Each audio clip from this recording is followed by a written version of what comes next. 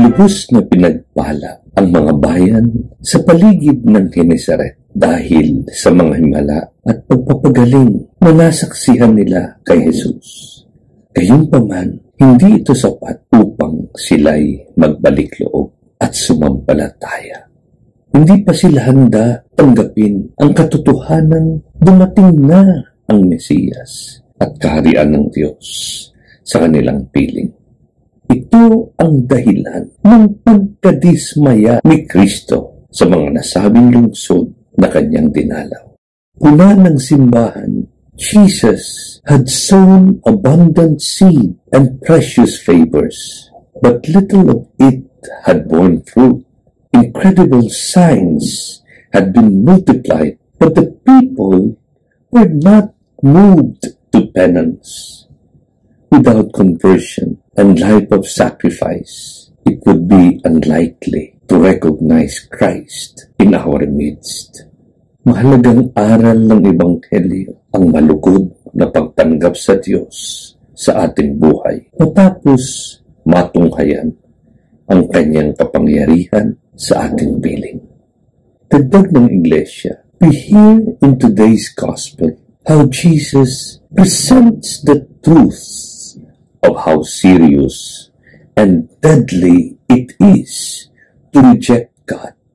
Despite all that the townspeople saw and experienced, they still refused to accept Jesus and his message. He tells them that the consequences for refusing to listen will be severe, even more severe for them than for others who had not been exposed to the Word. Kailangan tayong matutong makinig sa Diyos upang hindi mapahamak. Babala ng simbahan, Jesus is teaching a hard truth that we must all face. A deliberate turning away from God is as serious as it gets. If we reject those who bring Jesus' word to us, we reject Jesus himself. And if we reject Jesus, we reject the Father, the very source of life and hope of our salvation. Mahalaga kung gayon ang pagpapakumbaba sa harap ng Diyos. Sabi ni San Agustin, there are so many ways to reject God. If you believe what you like in the gospel and reject what you do not like, it is not the gospel you believe in, but yourself.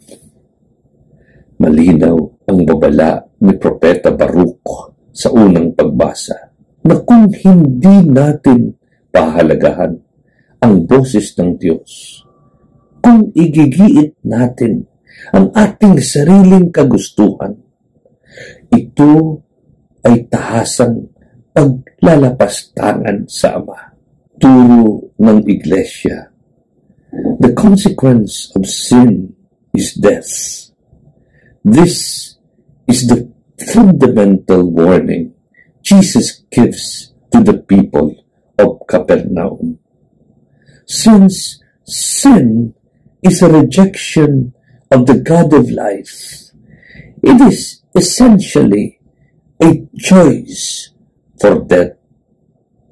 With sin, we bring death upon ourselves. It is a kind of spiritual suicide. Gayunpaman, sadyang napakabait ng Diyos sa atin. Hindi niya hangad na mapahamak ang kanyang mga anak. Kalooban niya ang kaligtasan ng mga makasalanan. Kaya't binibigyan niya ng pagkakataon ang bawat isa na magbago. Ang unang hakbang sa makatuwid ng pagbabalik-loob sa Diyos ay nasa mapagpakumbabang pagsuko ng sarili at muling pagbabalik, muling pagbibigay ng ating oo sa Kanya. Garantiya ng simbahan.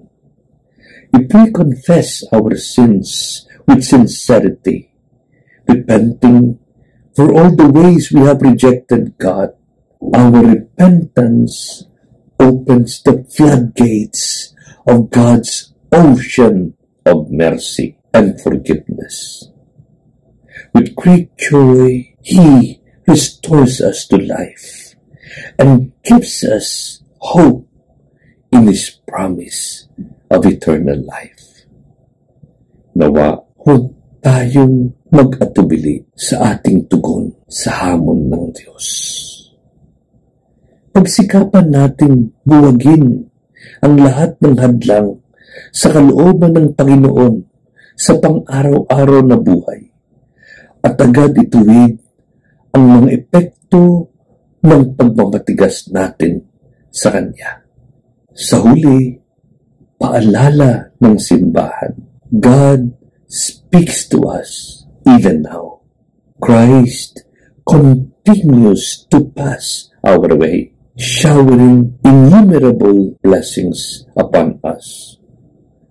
To know how to listen to His will and to fulfill it right away is of capital importance in our lives.